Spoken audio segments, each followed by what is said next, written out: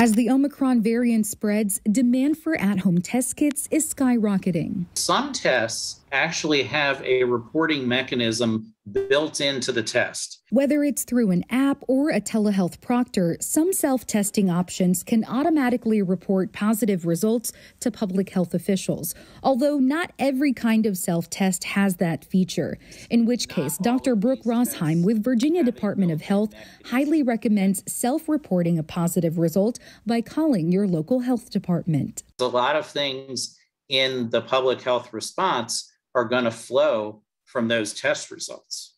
Not only does VDH get a better idea of where clusters or outbreaks may be in the area, but Dr. Rosheim says adequate reporting can also improve efforts like testing clinics, vaccine clinics, and COVID-19 education. We certainly want people to report test results to us. And your task to self-report does not stop there. If you test positive, you should also call your doctor. That way the doctor can look to see if that person should be referred for monoclonal antibody therapy, or if that person should come in for an office visit or should be screened for oral antiviral drugs. Dr. Rosheim says VDH at this point does not have an online portal for self-reporting positive results, so your best bet would be, again, to call your local health department and your doctor. For 13 News Now, I'm Angelique Arentalk.